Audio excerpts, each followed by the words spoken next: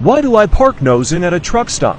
First, and this is the main reason for me, is that it's much more quiet.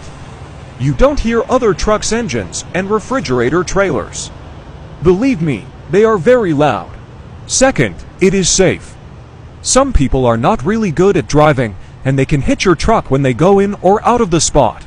The third is simple. I am too lazy or tired and don't want to turn around and back up, so I go straight into the spot. But sometimes another driver can ruin your plans by parking next to you.